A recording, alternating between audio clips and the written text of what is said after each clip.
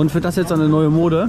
Ja, mal gucken. Neuer Hall hier. Neuer Hall, Mittelalter Hall. Mittelalter Hall. Ja. Aber das hier ist schon... Also das ist auch eine Markt. Ja, ja, auf jeden Fall. Ah, diese runden Taschen, das sind schon geil, ne? Ja, Muff heißt es doch. Ja, ja, ich bin kein so Mittelalter. Ich weiß, was ein Ritter ist. Das ist schon mal ein Anfang. Oh, guck mal, das schaut doch hübsch aus. Ein Brokatkleid. Ja, ist das hier tanzen zu gehen? Ja, könnte. Oder kannst du das auf der Straße anziehen? Also sagen wir mal so, wenn man da halt so drauf steht und so Mittelalterfest und so, ich glaube, das ist schon cool. Das ist schon ein Vibe, ne? Ja, hat was. Aber geht nur bis XL leider.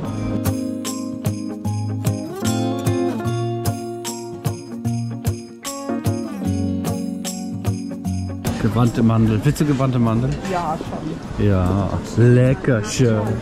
Oh. Spekulatius. Marzipan. Oh, das finde ich aber schon mal geil, ne? Mm. Klassisch. Das sind leckere Sachen für... Marzipan ist Hüftgold. Ja, Hüftgold, immer. Ach, nicht so viele. Guck mal, wie sauber wir. Hüftgold auf jeden Fall. Komm, nimm mal noch eine weg. Ja, okay. Wollen wir da schon mal 100 Gramm mitnehmen? Mhm. Davon schon mal? Mhm. Die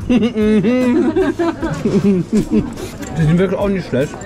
Ich möchte gerne einmal eine Chili probieren, wenn das geht. Ich bin ein Freund von scharf. Eine einzige reicht mir vollkommen aus.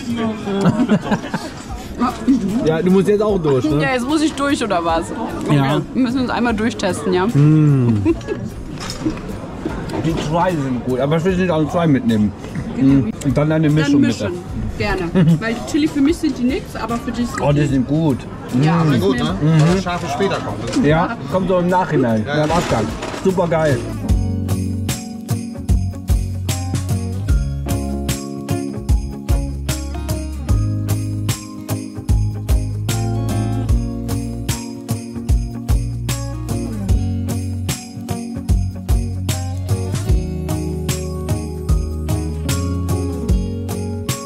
Und damit auch herzlich willkommen zu einem neuen Vlog, liebe Leute.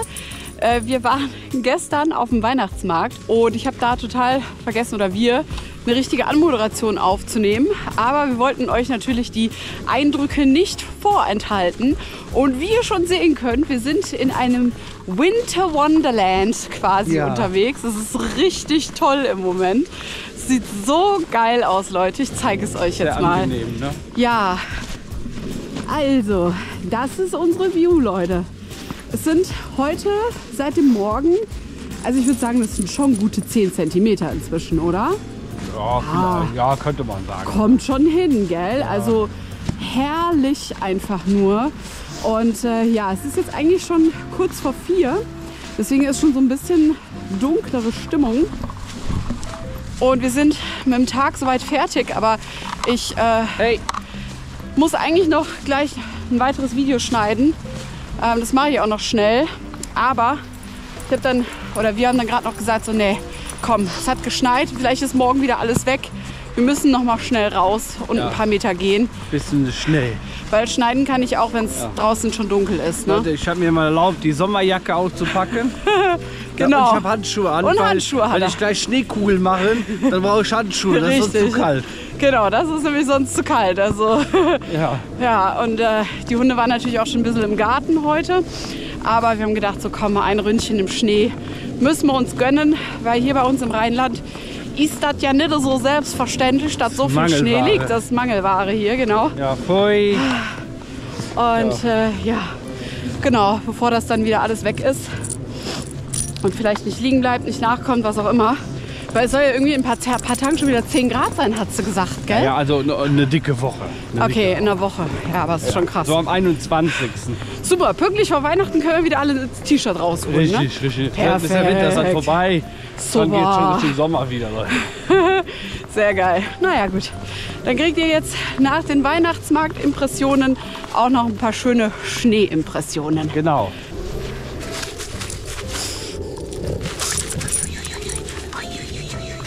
Vivi! Hey! Hund! Hobbes! Hallo! Hobbes, komm mal gucken! Ah, Vivi. Aha, aha! Hi, schön!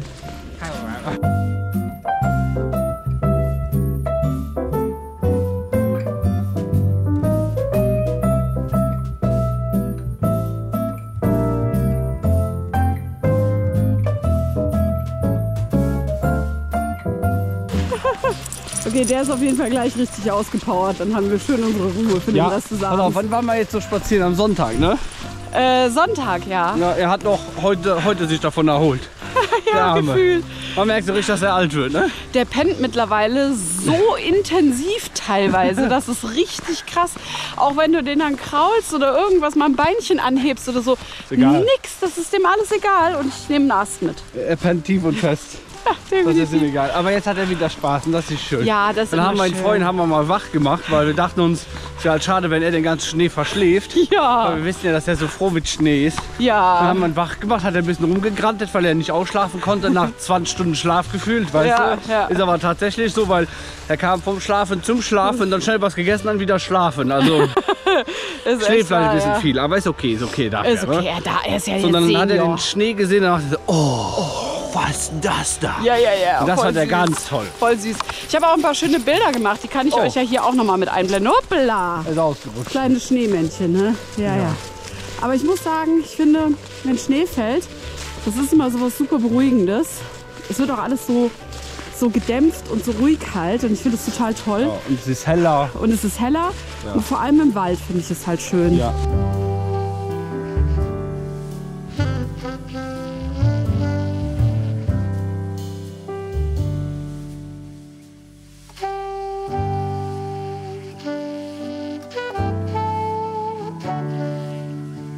Willkommen nochmal in meiner Schreibtischecke. Schon mal kurzes Fazit jetzt auch nach einer Woche mit den Schreibtischen. Also bisher sind wir super glücklich damit. Ich muss sagen, wir nutzen es auch intensiv. Ich merke jetzt so, gut, die letzten Tage, manchmal war man ein bisschen fauler mit dem Stehen, aber an für sich bemühen wir uns auch viel im Stehen aktiv zu sein. Aber jetzt gerade sitze ich mal kurz mit euch. Also ich muss sagen, super geile Erweiterung, definitiv. Wir werden noch mal ein bisschen beobachten, wie das mit den Motoren sich entwickelt, weil wir hatten jetzt irgendwie das Gefühl, dass die halt so ein bisschen schwach auf der Brust sind. Keine Ahnung, ob es momentan irgendwie an der Kälte oder sonst irgendwas liegt, weil so super schwer sind jetzt unsere PC-Stationen eigentlich nicht. Aber das beobachten wir mal ein bisschen. Also von daher aktuell von uns auf jeden Fall pro höhenverstellbare Schreibtische, definitiv. Und ich habe natürlich hier an meinem Schreibtisch ja auch schon seit einiger Zeit ein super wichtiges, interessantes Gadget, auf das ich auch absolut nicht verzichten möchte. Und das ist hier meine gute Webcam. Eine Webcam braucht man auf jeden Fall. Die ist echt unverzichtbar, Leute. Also ich weiß nicht, wie oft ihr so in der Woche halt irgendwelche Videocalls habt, aber ich glaube, das ist was total Normales irgendwie in unserem Alltag geworden. Ich persönlich kenne das ja schon jeher eigentlich aus meinem Arbeitsalltag und auch jetzt immer noch kommt es vor, dass ich auch mal so richtige Meetings habe mit Kunden oder anderen Ansprechpartnern von den Plattformen etc. Und eine richtig, richtig gute Webcam braucht man einfach. Punkt, ja. Und ihr wisst ja, ich habe jetzt schon seit einiger Zeit die Obsbot Tiny 4K. Das ist eine echt richtig, richtig tolle Kamera, weil das Praktische bei den Obsbot-Geräten ist, dass die KI und Gesten gesteuert sind. Also das heißt, ihr habt super geile Funktionen einfach, auch wenn ihr tatsächlich so eine Kamera für euren Arbeitsalltag nutzen wollt. Zum einen sind die natürlich von der Qualität her wirklich richtig, richtig klasse. 4K-Qualität, also hier im Office habe ich nicht die absolut perfekte Beleuchtung, aber die Kamera holt super viel raus.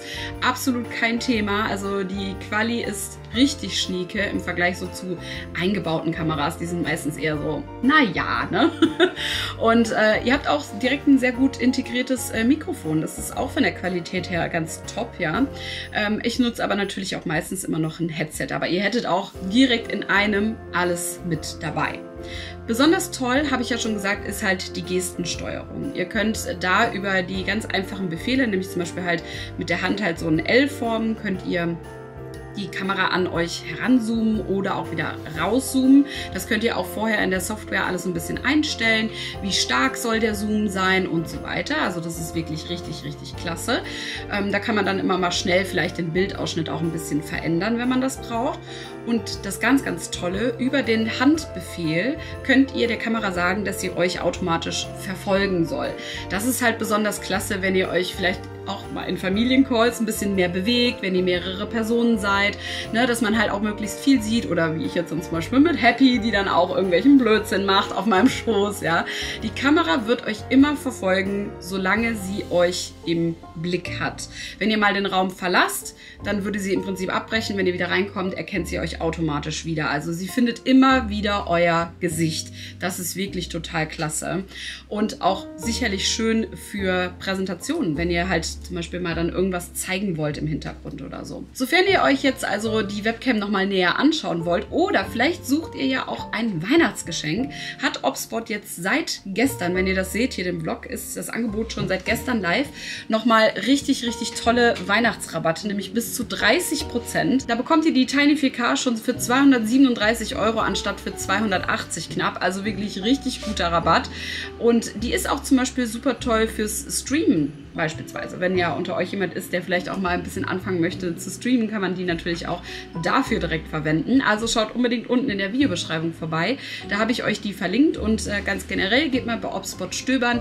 Die haben auch super coole andere Gadgets, halt so Smartphone-Gimbals und weiß ich nicht was, alles halt KI gesteuert. Wenn ihr da also einen Technik-Freak habt in eurem bekannten Familienkreis, Freundeskreis, wie auch immer, dem ihr vielleicht zu Weihnachten noch eine Freude machen wollt, dann solltet ihr das unbedingt auschecken und die kommt dann auch noch pünktlich an. Toi, toi, toi, aber sollte. Also geht's mal auschecken. Hallihallo, hallöle. Es ist Freitag in der Haus, Leute. Läuft so richtig toll diese Woche mit dem Vlog, ne? Aber hey, wir haben mindestens ein bisschen was wir schon geschafft und gemacht. Und wir haben überall Krise, Leute. Das ist ganz schlimm. Eine Krise nach der anderen. Wir haben jetzt Küchenkrise. Wenn ich jetzt frage, was das ist, wenn der Koch das sagt, dann wisst ihr, die Küche ist leer. Die ist leer. Der Kühlschrank ist leer, der Gefrierfach ist leer. Wir haben nicht mal mehr Zwiebeln im Haus.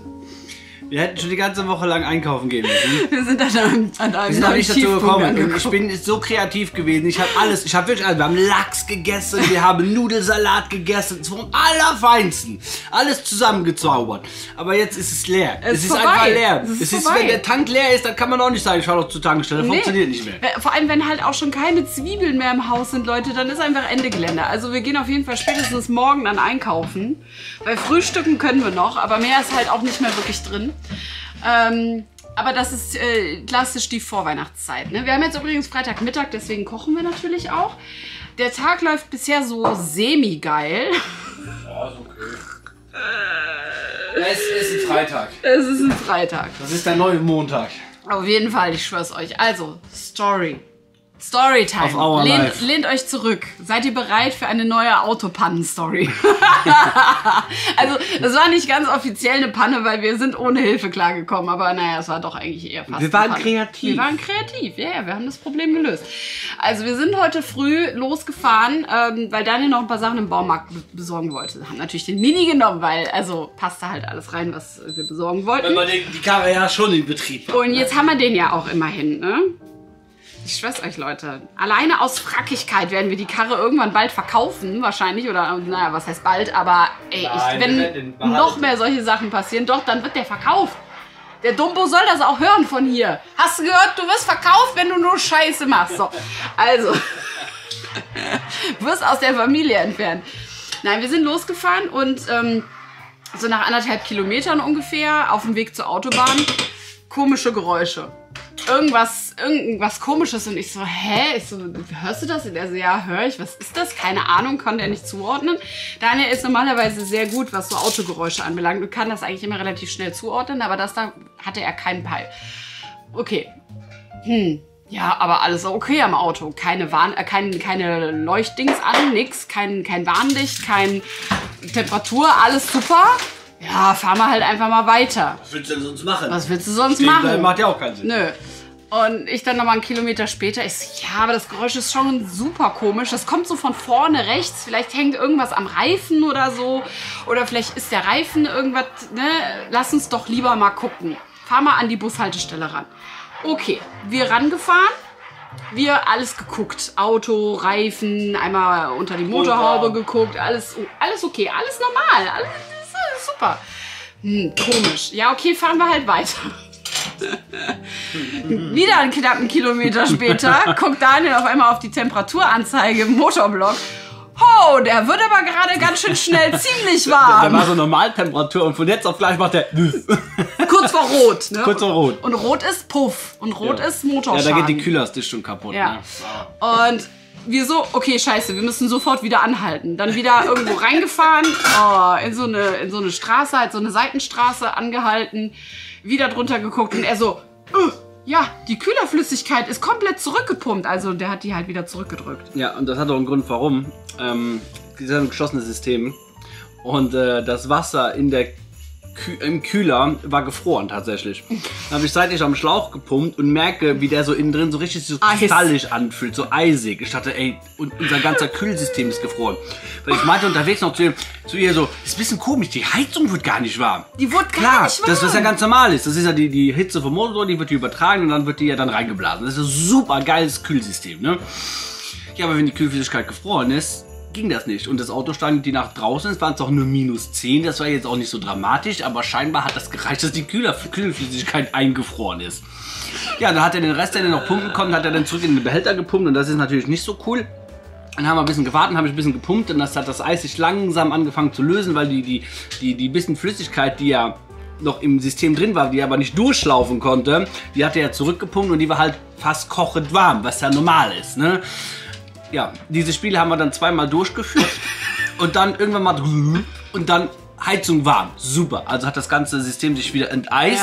Ja. Aber in der Zwischenzeit waren wir umgedreht und wieder nach Hause. Zurückfahren. Wir wollten zurück nach Hause fahren. Weil wir die Karre ja auch nicht kaputt machen. Deswegen sind wir immer so kleine Hopping haben wir immer gemacht, so einen Kilometer. Sie wird wieder warm, stehen bleiben. Schnell stehen bleiben, und weil es ein bisschen so mega kalt draußen ist und das System ja so langsam aufgetaut ist die Temperatur auch wieder instant gefallen. Ne? Das war dann von 2-3 Minuten, dann war die wieder unter 60 Grad oder so. Also das ging relativ schnell auf und ab. Habe ich noch nie erlebt, sowas. Aber so ist es halt. Ne? Natürlich ist es nicht richtig warm geworden, so auf 120 oder so, weil sonst hätten wir es eh vergessen. Auto tropft nicht, ist alles super. Wurde nur extrem warm. Ne? Ja. Und dann haben wir noch nur leider im Auto nicht. Im Auto nicht, ja. Und dann, als wir dann fast wieder zu Hause waren, ging natürlich noch die Heizung wieder super. Und dann dachte ich, ey, weißt du was, ich fülle jetzt einfach noch ein bisschen Kühlflüssigkeit nach und dann aber pur mit -36 Grad. Man weiß ja jetzt nicht mehr, wer in Deutschland kommt. Ne? Ja, Sibirien, Kälte. Ja, also Karre läuft wieder, da waren wir trotzdem wieder los. Ja, und sind alles mit der dann auch in den Baumarkt gefahren, ja. Kein Problem, haben wir dort nochmal kontrolliert. Alles läuft wieder einwandfrei, als wäre nie was gewesen. Keine Geräusche mehr, gar nichts mehr. Und ich schätze mal, das war die Pumpe, die ein bisschen eingefroren war. Und die hat dann ein bisschen die ist ein bisschen trocken gelaufen. Ne? Ja, naja, müssen wir mal gucken. Warten wir mal ab. Vielleicht könnte die noch eine kleine Macke davon getragen haben, aber es passt in die Familie. So what, ne, so what. Aber ja, war uns einfach mal die Kühlerflüssigkeit eingefroren. Also das sollte natürlich normalerweise nicht passieren. Problem war halt jetzt, dass als er zuletzt in der Werkstatt war, machen wir dem auch jetzt keinen Vorwurf, ist alles gut. Die Karre stand ja lange rum und höchstwahrscheinlich war das Mischverhältnis halt für diese Temperaturen nicht mehr passend. Ja. Und deswegen ist die eingefroren. Es sollte ja noch nach dem TÜV eine komplette Inspektion gemacht werden. Halt die findet aber erst Mitte Januar statt. Ja. Und er meinte zwar, wir können so rumfahren. Ja, der konnte ja auch nicht ahnen, dass sowas passiert. Nein, ne? Ist halt deswegen. So. Ne? Also klar, wenn jetzt schon Inspektion auch gemacht worden wäre, wäre es natürlich auch getauscht worden. Da wäre es 100% nicht passiert. Ja. Dann hätte der neue Flüssigkeit drin gehabt, die bis -36 Grad hält und dann würde der bestimmt nicht zufrieren. Ja, aber ist nicht schlimm, ja.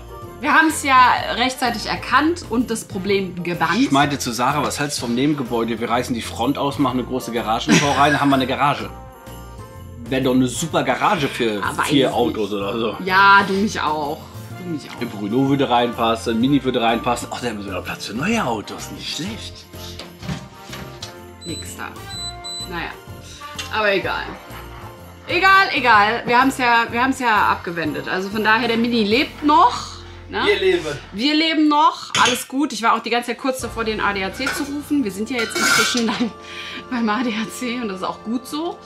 Aber Daniel dachte dann so, nee, komm, warte mal, die paar Kilometer schaffen wir auch wieder bis nach Hause. Wir waren ja nur 4-5 Kilometer von zu Hause entfernt. Wir hatten das Problem auch schnell lokalisiert und das Risiko war einschätzbar. Ja, dann deswegen kann man das auch jetzt machen. Noch eine halbe Stunde rumkommen, bis der gekommen wäre. In der Zwischenzeit waren wir auch wieder zu Hause und es funktionierte wieder alles. Ist so. Wir hätten jetzt auch gar nicht gewusst, wie lange wir auf den hätten warten müssen. Genau, es war ja nur eine Schätzung gerade. Ne? Ja. Und jetzt kosten wir gerade. Nein, ich koche gerade Pesto-Nudeln. Jo. Nudeln mit Pesto. Das ist Weil dann Pesto immer die mit Nudeln ist Alternative, genau, das ist immer die Alternative, wenn man nichts mehr im Haus hat. Nudeln mit Pesto geht immer. Mal Käse für drauf, Leute. Sogar der Käse ist Stimmt, wir müssen den Parmesan-Trockenkäse nehmen. Ich habe Anfang der Woche, glaube ich, habe ich Camembert-Käse gemacht. Ja. Ich habe den Camembert klein geschnitten. Die restlichen Nudeln, die wir noch hatten, habe ich dann angebraten. Schön im Öl.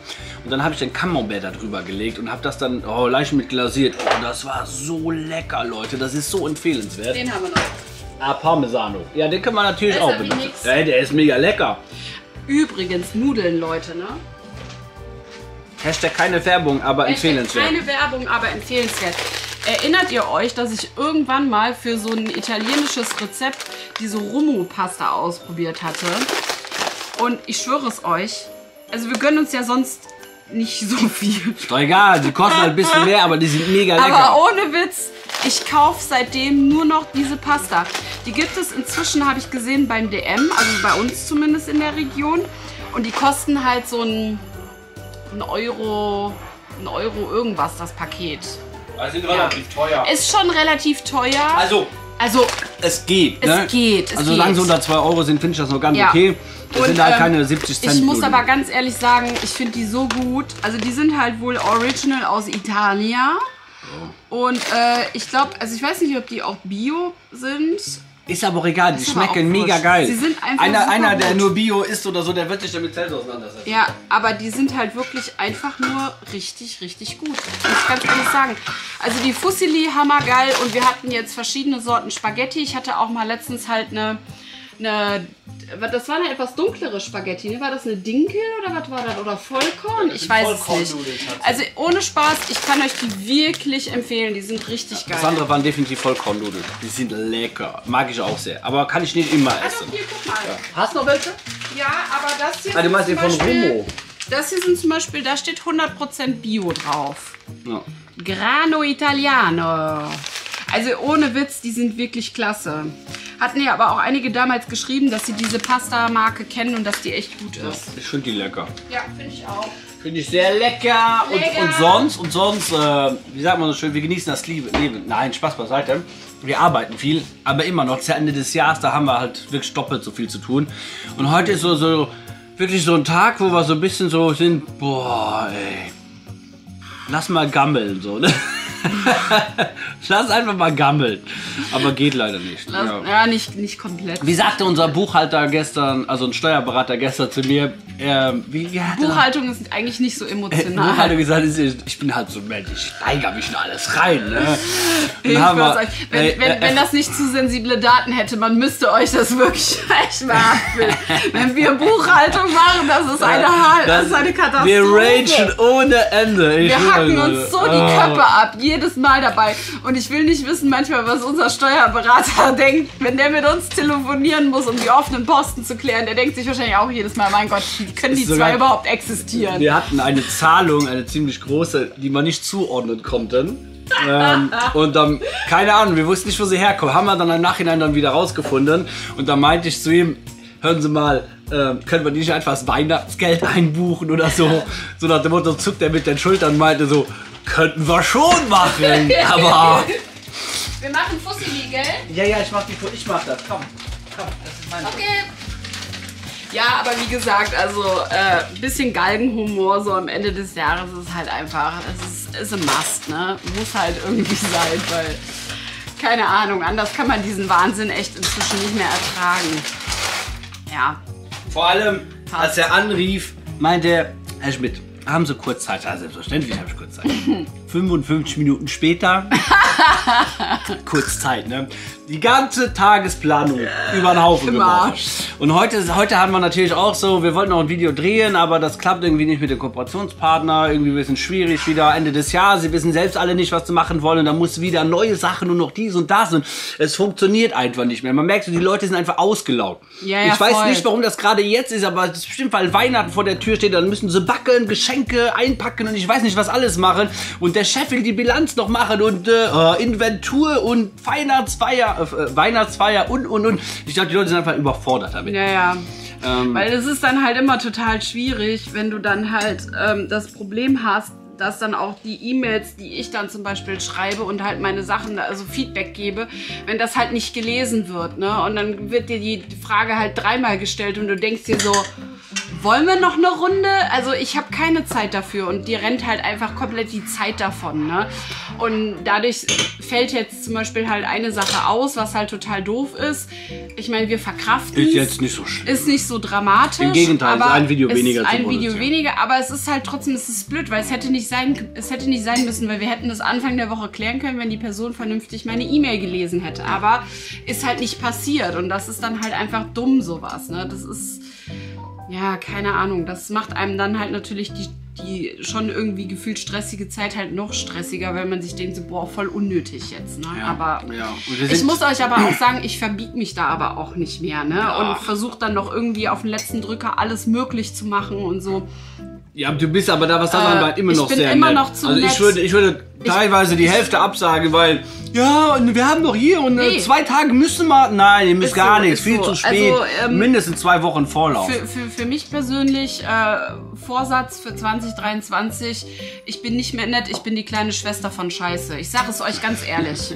Ganz ehrlich. Ich mache nicht mehr alles möglich. Solange du nicht mit mir Scheiße bist. Nein, oh, bist niemals. Mit euch auch niemals. Aber man muss sich halt, also ich bin zwar auch schon besser geworden in den letzten Jahren und setze mich auch schon stärker durch und beharre auch auf dass mein Content so gemacht wird, wie ich den machen will. Aber trotzdem bin ich in der Kommunikation meistens trotzdem noch zu nachgiebig und das werde ich im nächsten Jahr einfach echt nicht mehr machen. Also da werde ich ein bisschen mehr den Influencer-Bonus raushängen lassen, zu sagen so, ja, ihr wollt ja was von mir, ganz ehrlich. Ne? Ja, aber wir haben es auch dieses Jahr sehr stark gemerkt, dass manchmal sind Wochen, da hatten wir so viel zu tun, aber das habt ihr ja auch mitgekriegt, weil dann kommen einfach mal plötzlich 5 Videos oder so, was viel zu viel ist. Also vom Aufwand und auch für euch, das ist ja, keine Ahnung, es macht euch natürlich Spaß, das zu gucken, das ist klar, aber man hat auch noch andere Sachen zu tun, so nach dem Motto. Ja. Aber übrigens, wir planen jetzt schon neuen Content für nächstes Jahr. Ja. Aber noch nicht im Januar, nicht im Februar, weil das muss erst geplant werden, das planen wir, das arbeiten wir noch ein bisschen aus in unserem Urlaub. Ich weiß, wir sollten da Urlaub machen, aber du wirst ja, Leute, das geht nicht immer. Das ist für uns Kreative, ist trotzdem diese Zeit, also zwischen den Jahren und Anfang Januar, die ist einfach so schön ruhig. Das ist die beste Zeit, wo du kreative Ideen entwickeln kannst. Ja. Weil wir kriegen es auf jeden Fall im laufenden Business nicht hin, weil es einfach viel zu stressig ist. Zu viel. Und du hast auch nicht die Möglichkeit, halt mal richtig runterzukommen und mal Gedanken einfach fließen zu lassen. Wie du das halt machen musst, wenn du wirklich kreativ arbeiten willst. Ne? Ja, es muss halt gearbeitet werden. Ne? Ja, es muss halt auch abgearbeitet werden. Ja, das ist das Wort, was ich nicht benutzen würde, weil das ist immer so abwertend, finde ich. Weil das stimmt. Wir produzieren ja schon hochwertigen Content, der qualitativ immer schon sehr ansprechend abarbeiten ist. Und wäre was anderes, ja. Ja, abarbeiten ist einfach so, oh komm, den Scheiß, gib mal, ich helfe dir gerade mal. Lass mal gucken, was haben wir denn hier? Okay, Stempel drauf, super. Ja, ist ja richtig. Verweigert. Nee, abarbeiten kann man eigentlich im Kreativen fast gar nicht sagen. Aber wenn ihr noch so Videoideen oder Reihen habt, was euch interessieren würde, in jeglichen Bereichen. Egal was. Egal was. Schreibt es gerne mal in die Kommentare. Ja. Vielleicht habt ihr die gleiche wie wir, weil wir werden ein bisschen auf Saras Kanal ausbrechen. Bam! Explosion! Und was ihr auch schon mal machen könnt, aber ich mache dazu auch noch einen Community-Beitrag. Aber falls ihr den nicht gesehen habt, ich möchte in der Violet Week auf jeden Fall noch ein Q&A machen.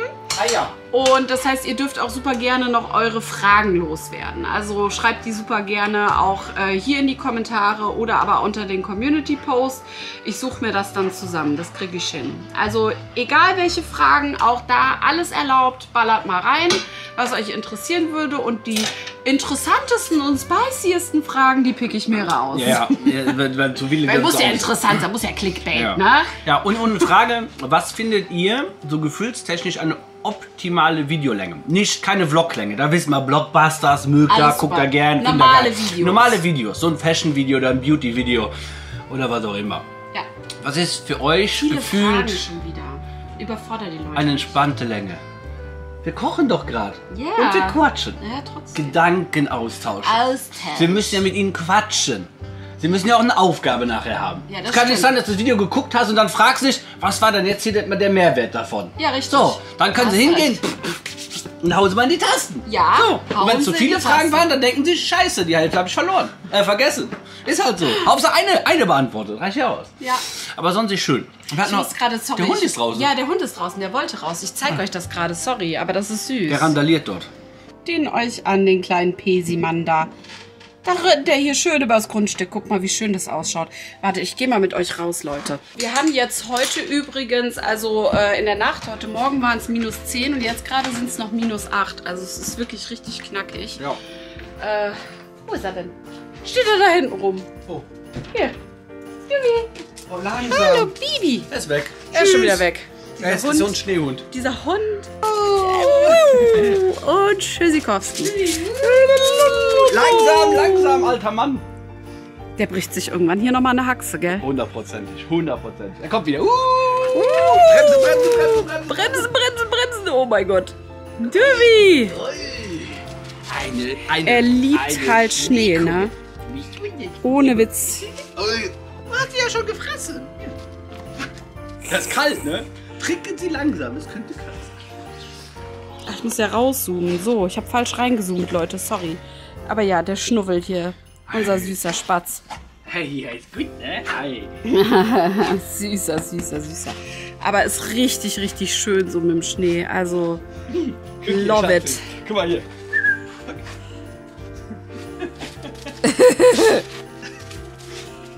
Ach, ist der süß. Hoppa! Ja, da merkt man richtig das Alter. Ja, ne? da kommt das Alter durch. Definitiv. Lass das mal lieber sein. Ja. Und, das muss nicht sein. Schön. Du bist so ein süßer Schnuffelspatz, hä? Schnucki. Schnucki-Ducki. Er ist aber auch so richtig im Spielmodus, immer wenn Schnee ist, ne? Also er spielt ja 10 Minuten hier draußen und dann geht er wieder schlafen 3 Stunden, ne? Ja. Ich hab nichts. Ja, er will noch eine Schneekugel. Aber die sind so schweinekalt, Hobbs. Ja, aber er will Richtig halt. kalt. Er will halt. Du musst spielen mit ihm. Werf aber hinten auf die... Nein. Ey, dann gehen die Venen zusammen, ne? Ja, auf jeden Fall. Das ist schon richtig knacki, ne? Ja, so an den Fingern, das ist richtig heftig. Ist übel, das ja. mache ich nicht mehr, vergiss es. Leute, also Spaß ja, aber da hört der Spaß auf. So, wir haben jetzt 2,5 Minuten gefilmt. Guck mal hier. Ist du gefroren? Ja. Oh, Oh, Moment. oh, unsere Wassertonne. Ja. Können wir drauf Schlitten laufen, ne? Schlittschuh laufen. Ich wollte die noch komplett füllen, bevor der Winter kommt, damit die komplett zufrieren und dem Hobbes die hinlegen. Ach, Leute. Ich glaub... Ist komplett gefroren, Nein. ja? Da siehst du die Stimmt, Blubberbläschen. da sieht man so ein paar Also, Blubberbläschen. das sind wirklich 5 cm. Naja, gut. Aber 18 immerhin. dürfen wir das Eis betreten. Nun gut, ich glaube, unsere Nudeln sind jetzt bestimmt fertig. Das heißt, wir werden jetzt naschen. Ne? Gedankenlos. Jo. Tschüss. Schön. Knirsch. Ein bisschen Schnee-ASMR. Jetzt aber schnell rein.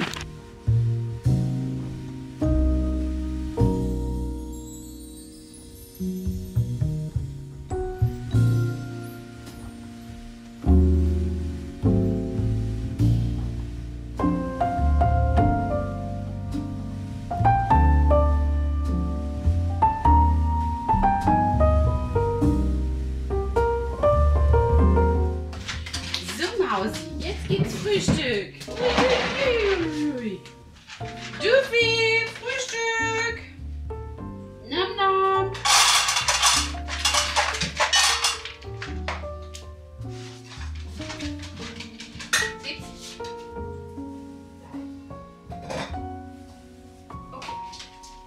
Und damit noch willkommen in einer neuen Woche. Ich habe euch heute Morgen kurz meine Kitchen-Routine noch mit aufgenommen. Es ist aber inzwischen schon Mittag geworden. Ich habe mich schon, also wir beide, haben uns direkt schon in die Arbeit gestürzt. Und jetzt werden wir aber erstmal eine kurze Mittagsbreak machen. Ein bisschen was Kleines, also frühstücken, aber brunchen halt sozusagen. Weil wir haben jetzt, ja, ist gleich schon 1:30. Und die Routine, die ihr gesehen habt, das war heute Morgen irgendwie um 8, halb 9 oder keine Ahnung. Ich war in der Zwischenzeit auch schon mal duschen. Genau.